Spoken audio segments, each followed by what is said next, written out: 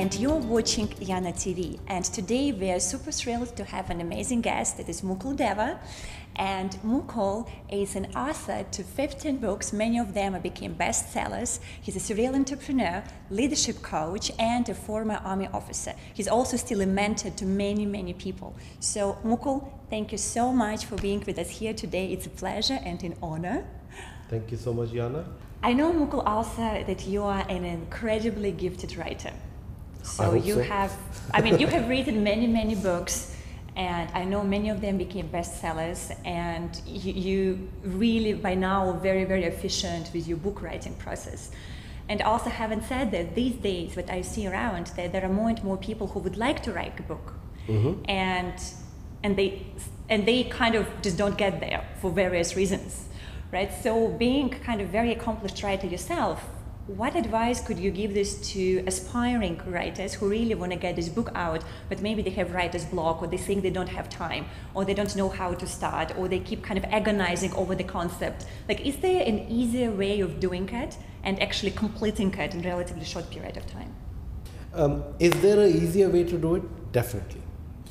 Can you complete it in a short period of time? Depends on you. Okay. When people say they don't have time to write a book, that's a pretty shoddy excuse actually.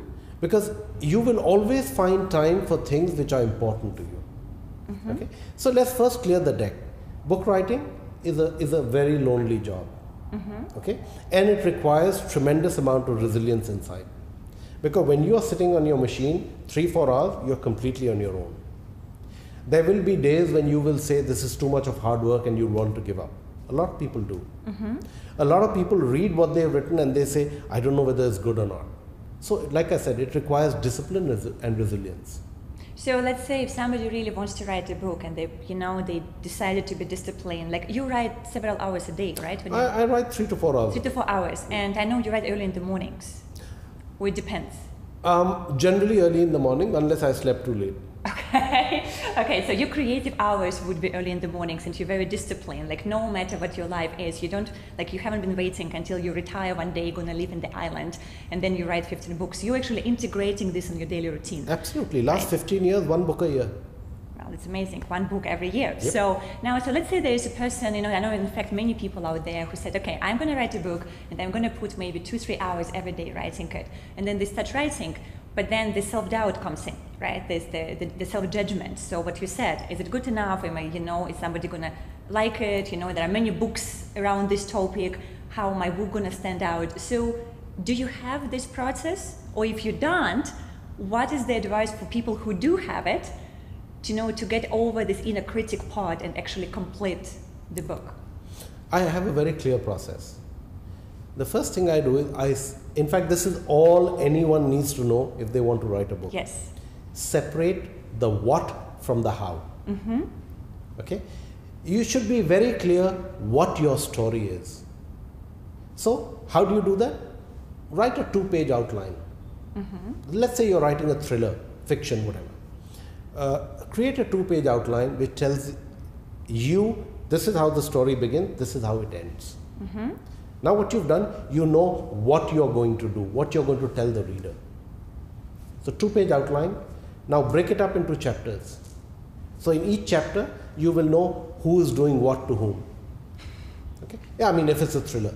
If it's non-fiction, it's the similar thing. What do you wish to communicate to the reader in chapter 1, in chapter 2? So break down your 2-pager outline into, let's say, 10 chapters. Now you're very clear about what the story is which you're going to tell people. Okay? Yes. Step 2. Now research and validate your story. How do you do that? Just look at the chapter. Let's say in chapter 1, a person is flying from Singapore to Korea and doing this and coming back. Well, you have to research. You should know how many hours is the flight to Korea. Okay. In Korea, what is the weather like at this time? Will he be dressing warm? Will he be dressing cold? If he's carrying a gun and you've described him wearing a coat or an overcoat and it's hot in Korea at that time, well, your story is not logically true. Yes. So after you have done your chapters, you do your research, make sure that your story is logically correct. But at this point in time, your what is complete, you're ready to write now. Okay. Now you focus on how you're going to tell the story. A lot of new writers mix up the what and the how. That they are thinking of what to tell the reader and how to tell at the same time. By separating the two, you would have made sure that you are writing to a plan. See, Yana, it's very simple. If you're going to build a house, what do you do first? You make a map.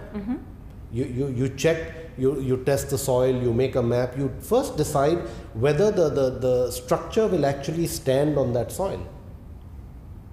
You plan out everything, right? Only when it's planned and the plan has been approved do you start building the house. Yeah, absolutely. So writing a book is the same way. You first create your structure. When the structure is complete, then you write the book. Have you ever had an experience when you had like a structure complete for the book and then you start the how part, you start writing and you stuck and you feel that something is not aligned there?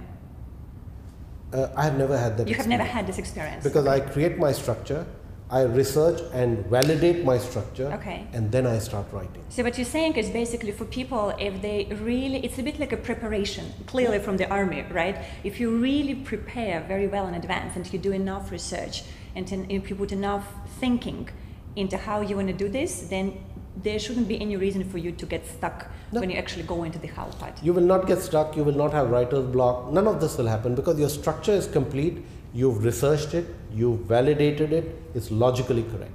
Okay. So to give you an idea, I spent about 6 months on the first half of the process. 6 months? Yes, and 6 months in writing it. Okay. The planning period and the execution period is roughly the same. In fact, generally, I managed to complete the execution, the writing part, in 4 months. So I have 2 months where I cool off, keep the book away from me, come back to it again. Check it, see what else I could have done to it. Okay. Add a couple of twists, turns, make the story more interesting, make the characters more likable or dislikable, whatever. But in 12 months, I'm done. Okay, well, that's a fantastic tips for people who actually want to write books. And Mukul, the final question for today would be, I know you have been very close to your mom. That's so true. I would like to ask you, what is the biggest lesson that you have learned from her? From my mother? Yes. You know, I'll share with you a story. Please. When I was in the 8th grade, I one day had a conversation with my mother. I told her that I want to leave school. She said, why? She was shocked. She was a doctor and she valued education. So she said, why? I said, because when I grow up, I want to write books. So she looked at me, she said, any fool can do that.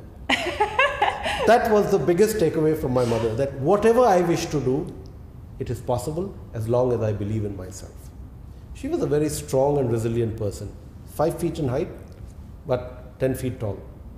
And she always gave us this belief that whatever you wish to do, you can do it. Coupled with the fact that no matter what you do or how you do it, nothing will work as per plan.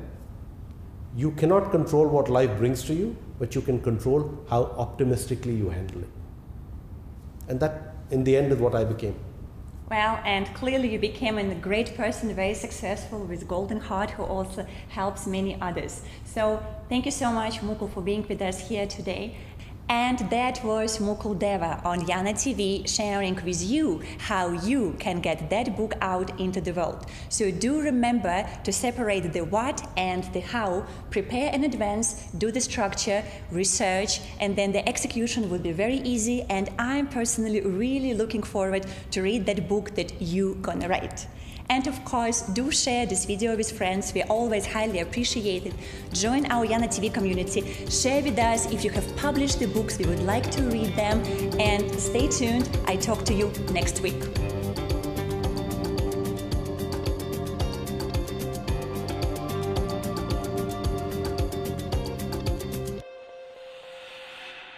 What really helped me to decide what to focus on was, can I see myself, doing whatever I was providing in that particular business for the next 20, 30 years?